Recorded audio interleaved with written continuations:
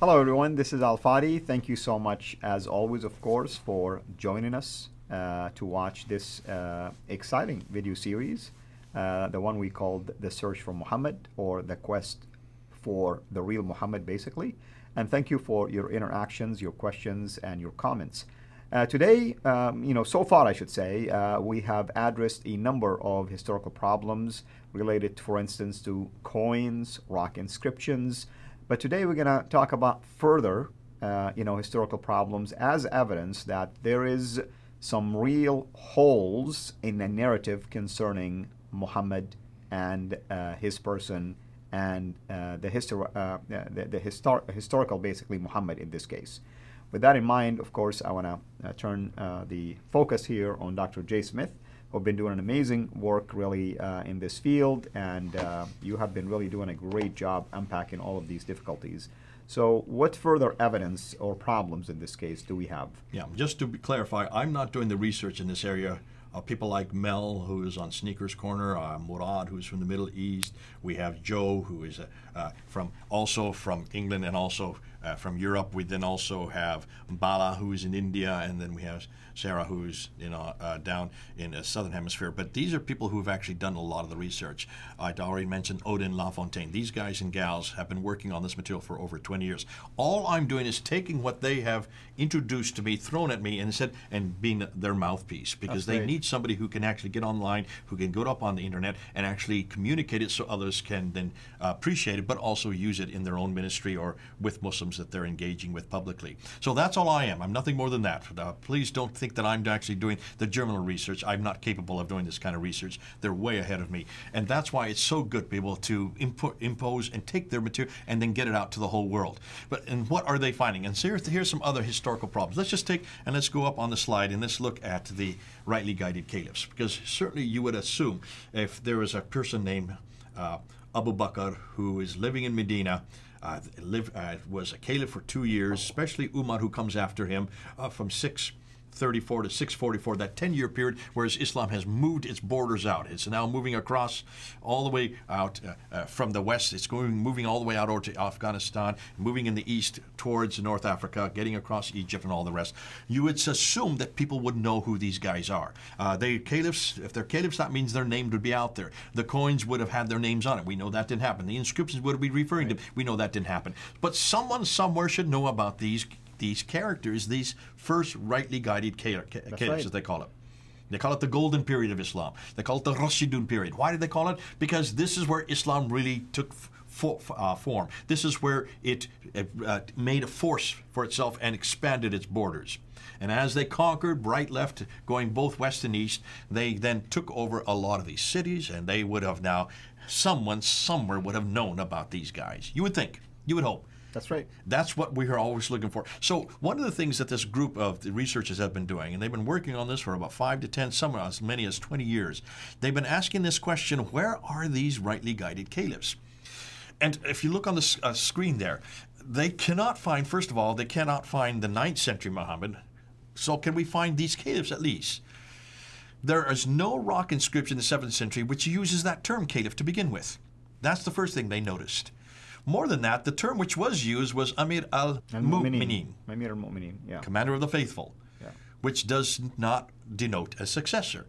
So even the term caliph is not found in these rock inscriptions or any of these references from the 7th century. That term was not used.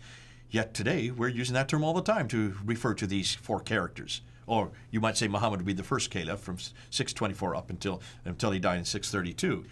The later term caliph was introduced as Khalifat by Rasulullah, means the successor and messenger of God. That is introduced in the 8th and 9th century, not in the 7th century. So already you've got a problem here, because even the term doesn't, it's in the wrong century. Okay? So even the term, if these people existed, was applied to them later. And when later? The 9th and 10th century applies it to them, which means it's a redaction back. Exactly. Again, here's another example of a redaction back.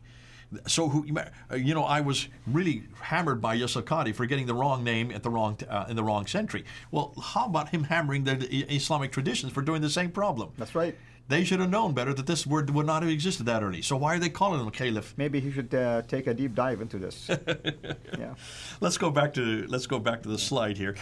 So what about any references to these first four caliphs, Abu Bakr, Umar, Uthman Ali? Are there any references to these names? Now remember, these names are very popular names. So of course you're going to have references to people called these, but notice that not one of them is a caliph. These inscriptions refer to them.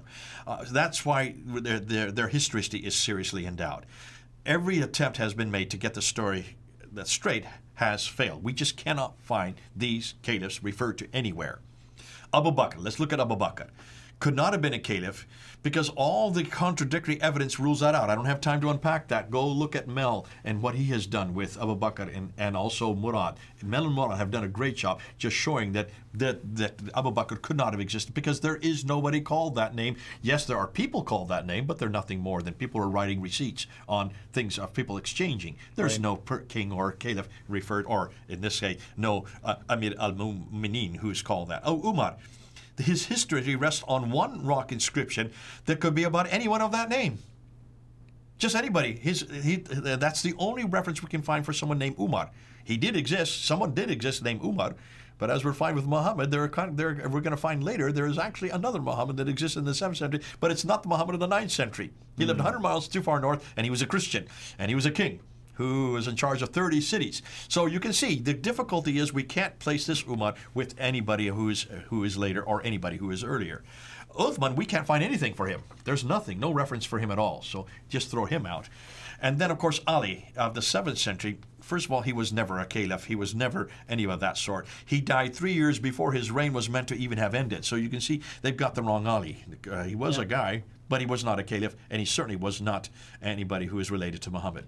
So one thing is interesting here. Are you telling me Uthman, who is credited for the Uthmanic Rasm, the first canon of the Quran, is not referenced in any of these important inscriptions and other things? We can't even find him. And this is why I keep on asking. I've been asking this since 1995. You keep on telling me about this guy named Uthman, and you keep on telling me about the fact that he had this Quran. And I've always asked for 25 years, can you show me where this guy exists to begin with? And secondly, can you show me where this Quran that supposedly he canonized in 652, can you please help me here? For 25 years I've asked this question, and nobody can show it. And all they can say, well, he's referred to, and if we look at all the references he's referred to, they refer back to him, and all these references where he's referred to come from the 9th and 10th century.